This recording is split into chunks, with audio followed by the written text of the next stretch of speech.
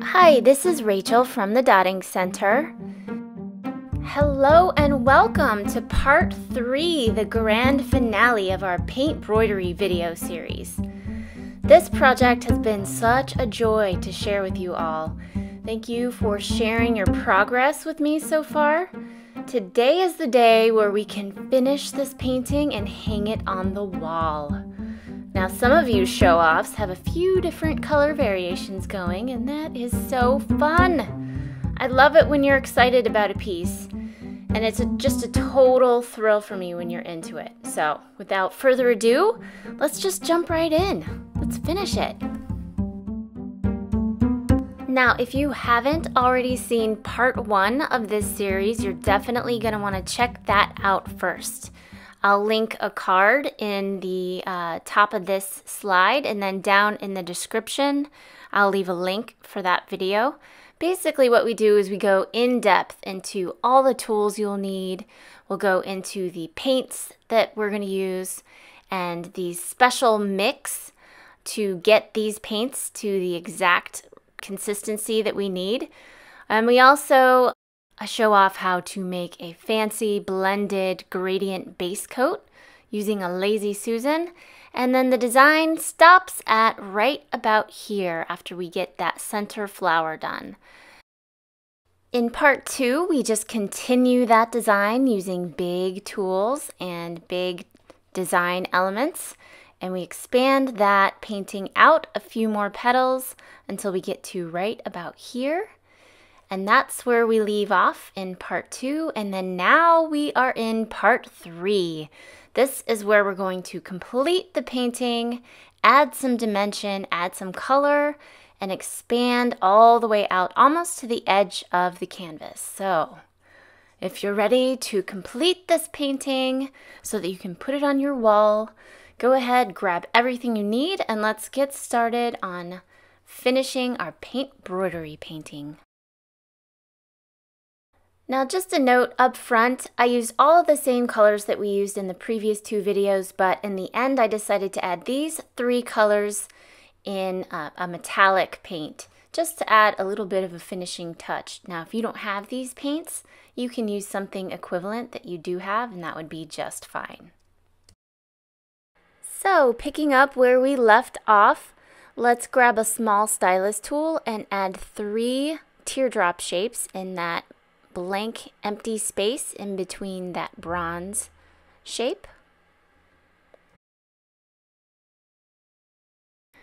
Now we're going to use Brilliant Purple, and this is one of my favorite colors. This is actually an opaque color, so it won't darken as much as some of the other paints that we're using in this painting.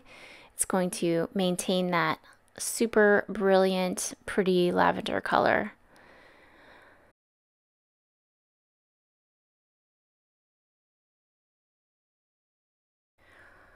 Now we're working on that outer petal. We're just going to extend that brilliant purple color by placing 2 dots of that same color on either side of that teardrop shape.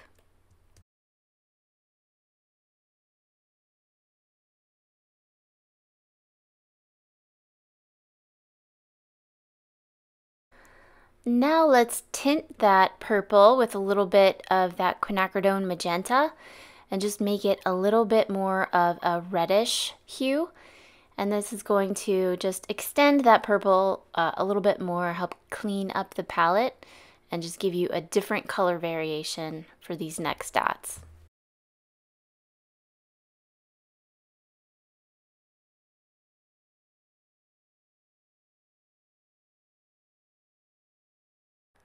And then for this last dot, let's just add some pink or another color that will make it just a little bit different in, just change that hue just slightly so that it's different.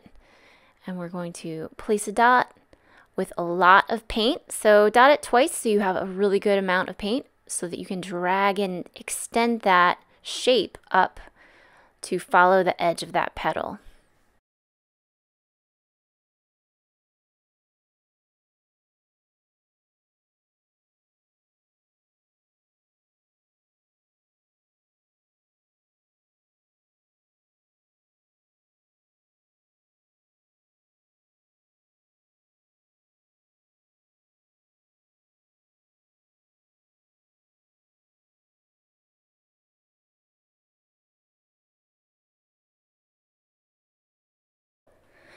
So now we have these two empty spaces, and what we're going to do is add some orange by placing an orange dot, and then we're going to drag out both sides and create this little boomerang shape right in that space. We'll do it on both sides.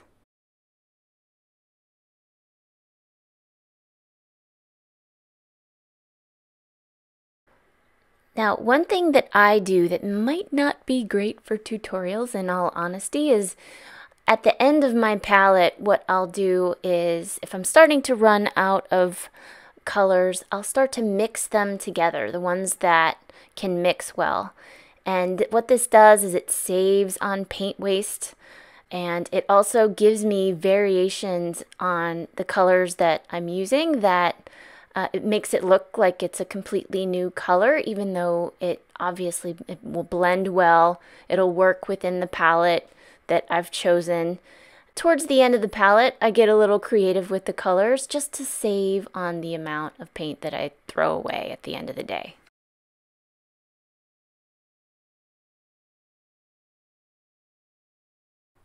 Now let's take our number 13 tool and place a couple of big dots, really pull that paint into that dot and extend it up so that it fits right in between that arc and that petal. So that, do you hear this? Do you hear that, puppy? Are you giving me trouble right now? That's what I thought. I should let you know that the studio, we have a guest today. His name is Woody Watermelon. He is an 8-week-old golden doodle, and yep, he's probably going to be a little bit vocal. Right now he's warming my feet, but yeah, he's having a little puppy dream, and it's so cute. Oh my gosh. You know how they like wag their tail and bark when they're sleeping? Oh my god, so cute.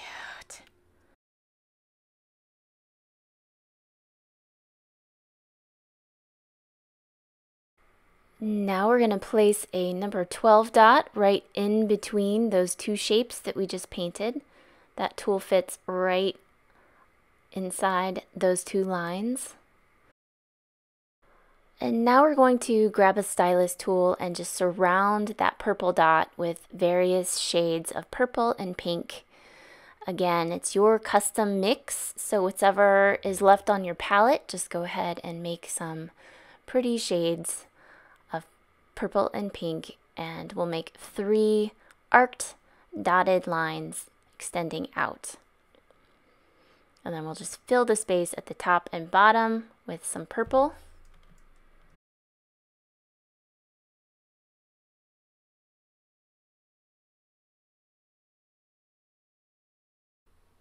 Oh, now here is a sneak peek at my fancy paint wipe offinator.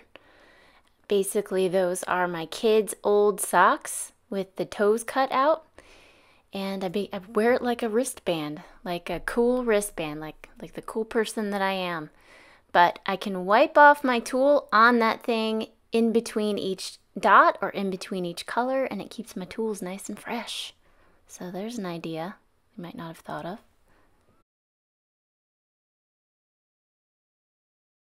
So it was at this point that I decided to pull out my favorite metallic paints, and these are my 2 favorite brands for metallic paints. They are just lustrous and they have just beautiful pigmentation. The colors are awesome. And well, like I said before, that Liquitex Basics gold is basic. It certainly is. And it just doesn't have that shine, that pizzazzle.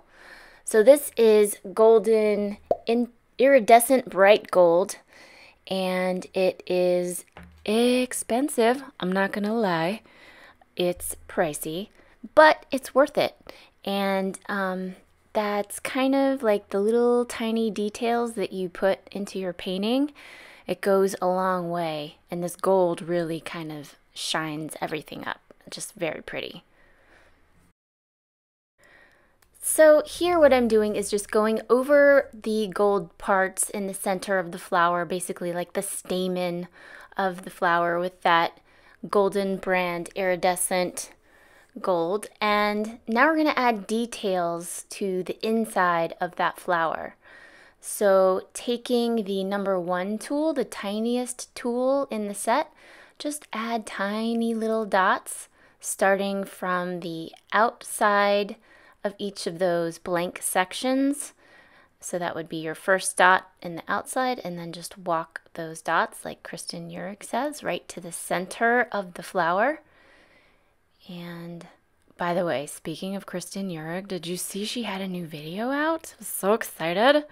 It's been a while since she had a video. She did this beautiful peacock stone. Oh my gosh, I love her channel. Her videos just bring me to a happy place.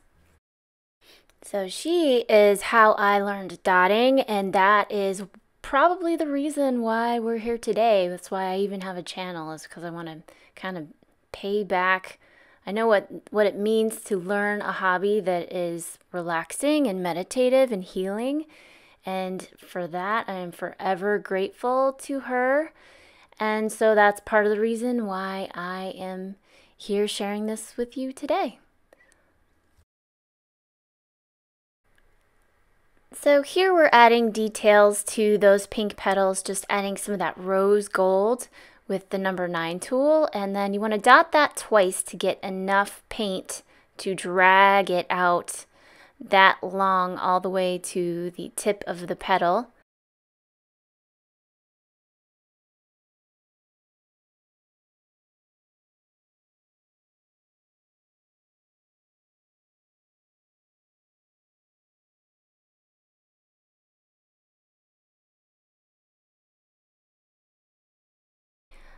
Now let's take our stylus tool and just dot right over the top of those magenta dots. You can see how when they dry, they just get this really deep maroon color.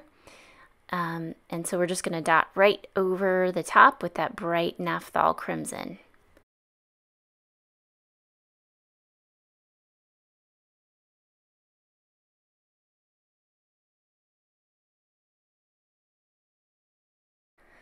Now here is a still shot of where we are at this point, and this is where I lost some footage, but I'm going to pause it here. So all you'll need to do to complete those pink petals is put some gold paint right on top of the rose gold shapes, basically just making swooshes and teardrops, just smaller ones, extending down to the edge of those petals, and then that's completed. So sorry. Sometimes I forget to hit record on that camera. It's such a weird thing to have to film yourself painting.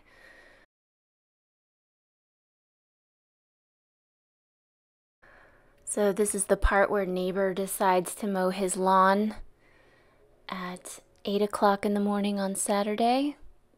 Can you guys hear that? Oh, he must have heard my thoughts, because it stopped. Whoa. Okay, so this is where I'm using a mixed purple, just a shade brighter than the color underneath it, and it's also the same shape, just a little bit smaller. Now we're adding some copper swoosh highlights to those shapes. Don't those look cool? Kind of reminds me of like leather. What is it, like punched leathers? What is it called when they do those cool like belts and stuff? I'm gonna look that up. One moment, please.